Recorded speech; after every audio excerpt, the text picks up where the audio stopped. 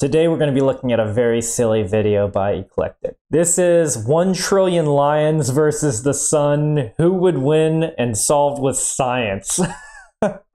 Believe it or not, some crazy scenarios like this do come up in nuclear engineering related topics. Let's get right into this. In early 2015, a parody of the Who Would Win image macro circled the internet, Oh pitting my. 1 trillion lions against the sun.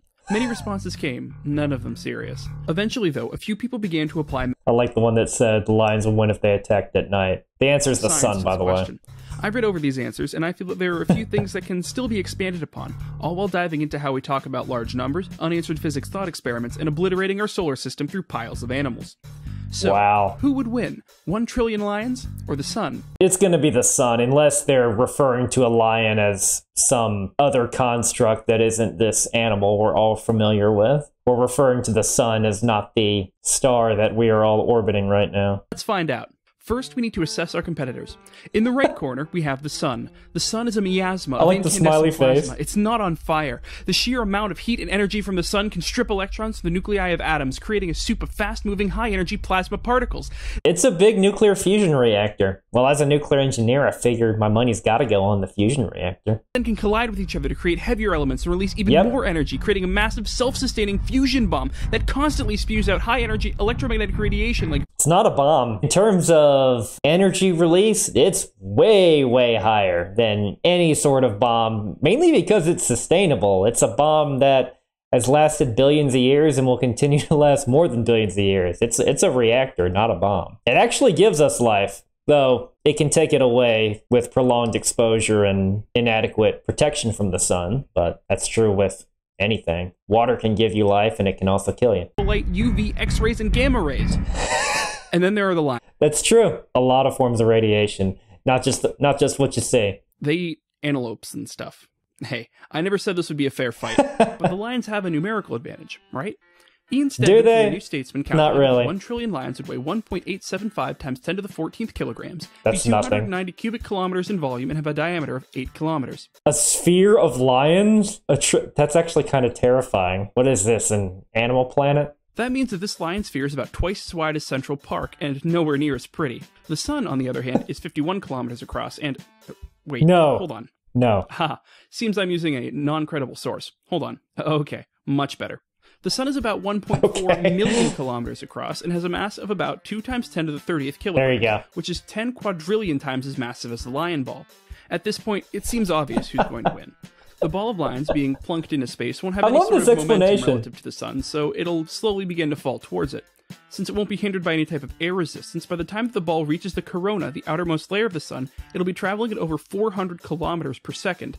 Then the ball will plummet through a thin but very hot soup of radiation and particles. Small bits Corona? of lion will slough off in a process called sputtering, as it smashes through thicker and thicker atmosphere, through the corona and the chromosphere, until it hits about the photosphere.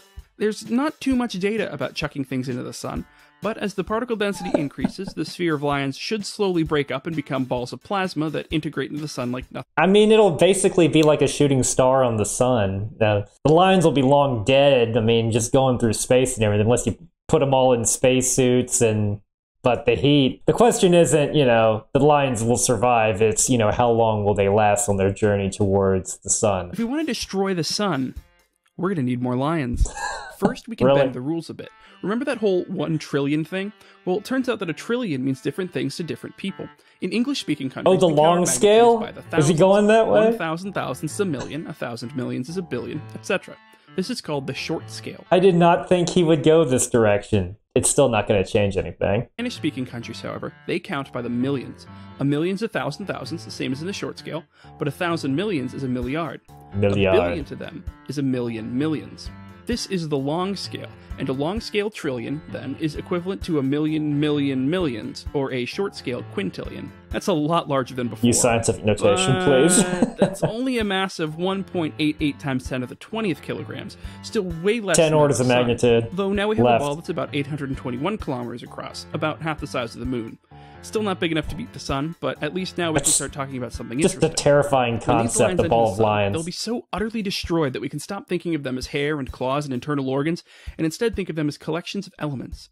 To my knowledge, nobody's run a lion through an ICP-MS before, But if you have... Okay, I love this. I did not think we would get to this point. Mass spectrometers, wow. Something used to separate out elements, and also various enrichment levels for when you are enriching uranium from natural uranium being mostly 238 to a higher concentration of uranium-235, whether it be for nuclear power plants or for nuclear weapons.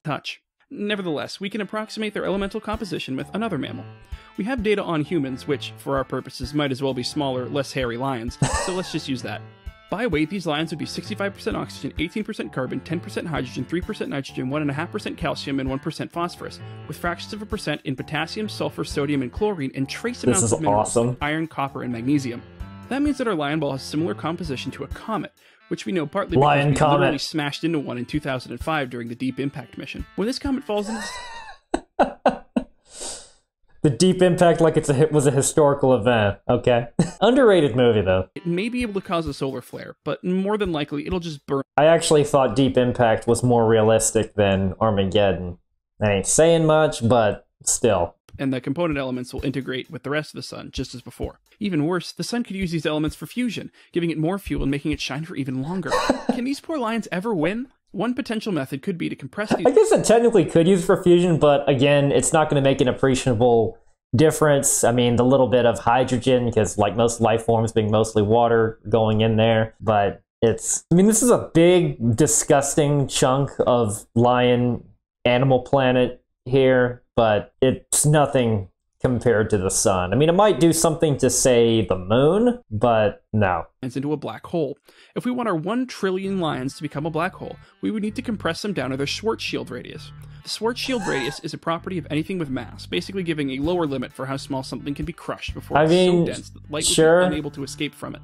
For our How are you going to do this, though? lions, the radius is 0.00279 angstroms. Yeah, so angstrom, so we're getting into atomic and subatomic lengths, though that's still a lot bigger than an atomic nucleus. An oxygen molecule that you just inhaled is 43,000 times longer than the lion black hole is wide. I have neither the knowledge, the credentials, nor the computational power to work out whether or not this lion micro black hole would even be detectable, let alone be able to engulf the sun. It doesn't have the mass. I'll leave this point as an exercise for the viewer. The thing is, though, 10 to the 20th kilograms is super, super small for a black hole. And I can't do this in my head, but would it even have an appreciable impact on the lifetime of the sun, the remaining lifetime of the sun being 5 billion years before it turns into a red giant? The sun without having to rely on a quirk of physics? Here's what I posit, a thought experiment, if you will. Can there ever be an amount of lions that can start nuclear fusion on their own? The logic here being that, if there are conditions for which lions can become a star, then maybe it's impossible for lions to ever be able to put out the sun. Otherwise, you can just take an arbitrarily large pool of lions and throw it into the sun to extinguish it. If the arbitrarily large... Nuclear fusion with lions. So nuclear fusion is, you need heat, usually on the order of millions of degrees Celsius. The sun, we're talking about 15 million degrees Celsius, but a fusion reactor on Earth, you're going to need hundreds of millions because we don't have the type of gravity on the sun. A lot of pressure and confinement time. The sun gets that with its gravity, and on Earth, you use either magnetic fields or inertial confinement with lasers in order to hold everything together, for lack of a better word, for long enough for the fusion reaction to achieve ignition, which is when it becomes self-sustaining. Now, using that with something with lions, which include a bunch of large elements that aren't fusion-friendly, let's just say you'd be better off using some sort of really big directed energy weapon at the sun. While that would be horribly inefficient, trying to induce fusion with things that just don't want to fuse is going to be even more energy cost prohibitive. If lions can trigger nuclear fusion in its own core before it gets so large that it collapses into a black hole, then maybe there will never be a way for lions to stop nuclear fusion. In order to get the lion ball to begin fusing, it needs to reach a temperature of 100 million Kelvin. In stars, this temperature comes from the collapse of large clouds of... So 100 million Kelvin, which is about 100 million Celsius. If your temperature is that low, you're going to need insane amounts of pressure that are going to be way higher than anything you could possibly get on Earth. Gas, which can then sustain the process of nuclear fusion. In piles of lions, the only force that we would get would be the lions pressing against each other, which would lead to reasonably high temperatures and pressures, but it's lacking that oomph that would need to bring it to 100 million Some Kelvin. super strong Since lions. Lions shouldn't be able to spontaneously undergo nuclear fusion, how big of a lion ball can we get before it becomes a black hole by size and mass alone?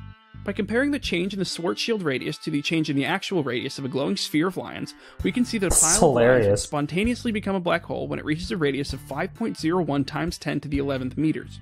This would require 1.8 times 10 to the 36th lions, and have a mass of 3.4 times 10 to the 38th kilograms. Well, that's a lot bigger than the sun. Now we're talking. If we threw together 3 times 10 to the 35th bigger than the sun. Lions, going a couple orders of magnitude below that up. If you had this much, the lions could just step on the sun and snuff it out, theoretically, if it's that big, because that would make it 100,000 times bigger than the sun. We might now be able to snuff out the sun.